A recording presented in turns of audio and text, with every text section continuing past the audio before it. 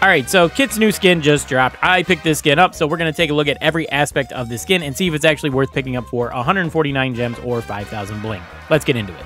All right, so for the theme of this skin, Kit is themed like a thief. There's also like an underlying theme of like locks and keys, which I think is a decent touch. Kit is themed like a typical thief in like an RPG game. He's got a hood on his head. He's also got a scarf around his neck that's got like 2 flares going off the back. And then there's also a lot of leather in this skin if you look at his boots, belt, and gloves.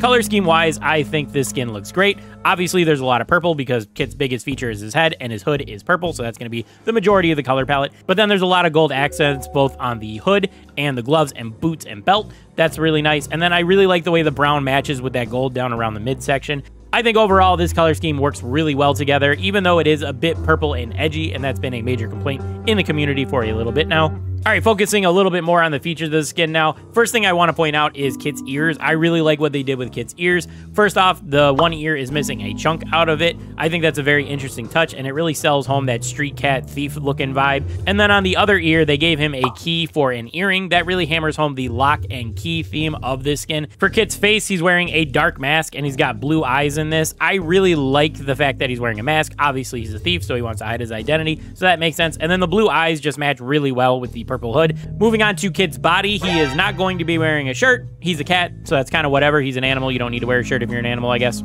As I pointed out earlier, he's got brown leather gloves and boots. I really like the way the leather looks here. And then they added a lot of gold accents. Obviously, his weapons are going to be those keys on his wrists. And then the boots have gold accents as well. All that is a very nice touch. As you guys should know by now, I am a sucker for gold accents, especially on any of these skins. And the fact that it matches so well with the brown, I'm a big fan of it. And then like I pointed out earlier, the belt is actually brown leather as well. I like that the belt buckle is actually a lock. Again, hammering home that lock and key theme that this skin is actually going for. So overall, I really love the way this skin is designed. I think they really nailed the thief look from like a typical RPG. And then on top of that, they also really hammered home that lock and key theme that they were trying to push on this. I think they did a pretty decent job with that. I mentioned earlier, but I think the color scheme is absolutely amazing. I really like the gold and purple that they were going for. I think that's really nice overall. And then the brown accents on the gloves and boots and belt, I think those add to the gold quite a bit, especially in that body where there is no purple.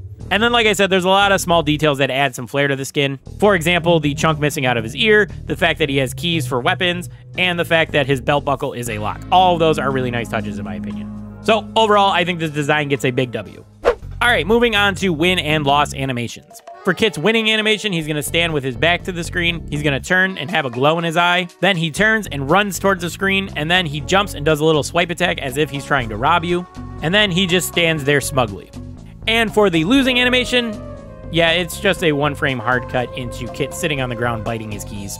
So as usual, the winning animation has a lot of work put into it. I think it's pretty good, and it's got some decent character to it, but the losing animation lacks a lot. It's just a 1-frame hard cut into the brawler sitting on the ground, which I've talked about many times. We're not going to complain about it here.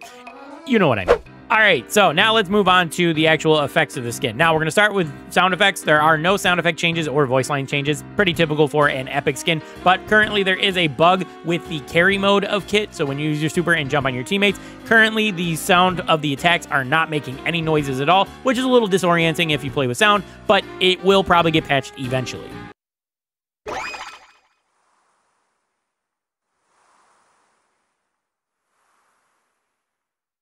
All right, for Kit's main attack, he's going to swipe in front of him, but instead of it being claws, it's going to be a big key that swipes in front of him. And if your attack lands, a lock and a bunch of parts are going to go flying off of the enemy. All right, for Kit's super, there's actually 2 different variations of it, so we're going to talk about offensively first, so when you jump on an enemy. So Kit's going to land on an enemy, and it's going to kick up a bunch of dirt as usual, but instead of it being cartoon effects that fly out of it, there's going to be coins, locks, and keys that go flying off of the enemy in the fight. Then there is the effects when you jump on a teammate's back. Now, when Kit is being carried, he's going to throw out blue chests. They're going to bounce a little bit. When they explode, there's going to be keys and coins that go flying everywhere. And as usual, Kit's going to have some smoke coming out of the chest when it explodes, but it's going to look a little bit more like the skin itself, and there's actually going to be a lock on the ground that's left afterwards. For the effects of the skin, I think they did a pretty good job with it. For the main attack, they could have phoned it in and just made a claw swiping in front of him, as they usually would. But they did a custom effect with the key swiping in front of him, and they really hammered home that lock and key theme with this skin. And then they also added that little bit of flair of the lock parts flying off of the enemy, which I think is a really nice touch. Bombs you throw out while you're on a teammate's back have a lot of flair added to them as well. Those have keys and coins flying out when they explode. And like I said, the smoke has like a custom effect, and it leaves that lock on the ground. All of that is really nice touches in my opinion. They put a decent amount of work into that. And I would say the weakest part of the effects are the animation when you actually jump on an enemy, but what are you going to do? They kind of kept it on theme with Kit, but they did add a little bit of flair with the stuff flying out, you know, the coins and the keys and all that. So that was far from phoned in by any means, in my opinion. All right, so now is when we actually talk about whether this skin is actually worth 5,000 bling or 149 gems. Should you pick this skin up? What do I actually think about this skin? So overall, I really like the design of this skin. I think they really nailed that RPG thief look that they were really going for here. And like I said many times, I think the color palette is probably one of the better ones in the game. It's got that purple and gold look with the brown accents. All of that added together makes the skin look really good. It's a nice looking thief with a good color palette, so I really like that. Plus, the skin is covered in the locks and the keys that they were really going for with that lockpick theme, so I really like that as well. I think they added a decent amount of that to really hammer home that like secondary theme there. And then there's the animations, and that's obviously going to be the weakest part of the skin because I feel like that has the least amount of effort put in. As usual, that's not like this skin problem. That's a in general thing. There's a lot of skins that have a lot of animations that are phoned in, specifically the losing animations. So for the winning animation, I think they did a halfway decent job with it. It's not like the best winning animation in the world, but it does enough for the skin.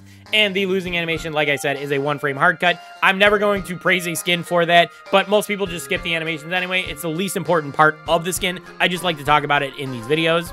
And then the effects of the skin are either good or great. Now, I think the weakest one is probably when you jump on an enemy with your super. That one is probably the weakest one. It's very close to the base skin effects, but they did add a little bit of flair to it with the keys, coins, and all that flying out of it. So I think it's not the worst thing, but it is not like the best either.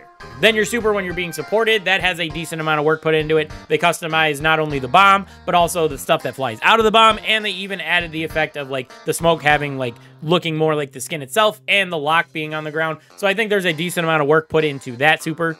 And then my favorite is the main attack animation. I think that looks amazing. I really like the giant key swiping in front of him, and I like how they even added a little bit of flair of like locks and parts flying off of enemies when you land attacks on them. So I think that is like the best effect on the entire skin. And I think right now the only big issue with the effects is, like I said, that bug with the sound when you're being carried and throwing out the bombs. They make no sound right now, which can be a bit of a problem. If you're used to playing with sound, it can be a bit disorienting, like I said, but it will get patched eventually. I believe we had an issue with this. I think it was Toon Spike. The super didn't make any sound, and I think that eventually got patched. So as of right now, it is just a little disorienting, but it will get patched eventually, I'm pretty sure.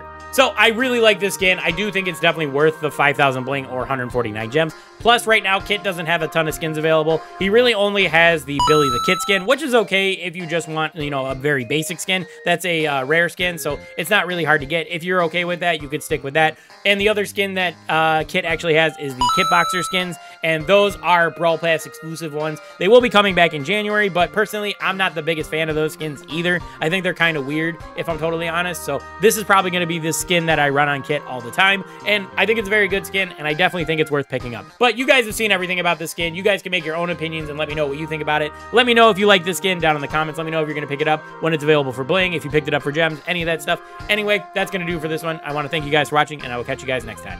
Peace.